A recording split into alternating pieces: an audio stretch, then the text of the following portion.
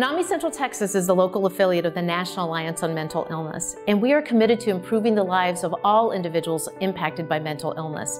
We do this by providing free classes and support groups for families and individuals who are impacted by mental illness, and then providing all kinds of trainings and presentations and workshops for the larger community, including schools, faith communities, and workplaces.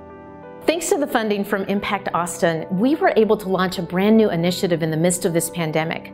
We were able to launch a program that was really committed to providing support and resources for parents and caregivers with children who were navigating mental health issues. This came in at a really important time and was such a great gift to the community. We really saw it as a big concern.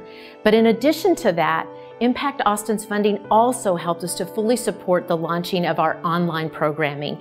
And that's one of the places where we saw a huge impact, with 2,185 people who participated in more than 150 programming events online. We know that a lot of people were impacted thanks to Impact Austin. I think, it's really interesting. In a typical year, 1 in 5 adults and 1 in 6 children are impacted by mental health conditions. It is a health condition. It is probably one of our most pressing public health issues that we have happening. And in the midst of the pandemic, we're anticipating that that will only worsen.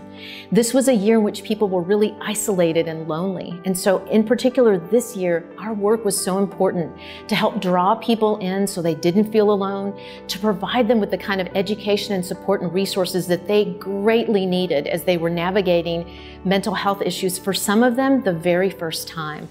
So on all fronts, in terms of mental health is health, and it impacts honestly all of us. If you're not the 1 in 5 or the 1 in 6, you probably love, care, or know someone who is impacted. And so it really is a health issue that impacts every single one of us.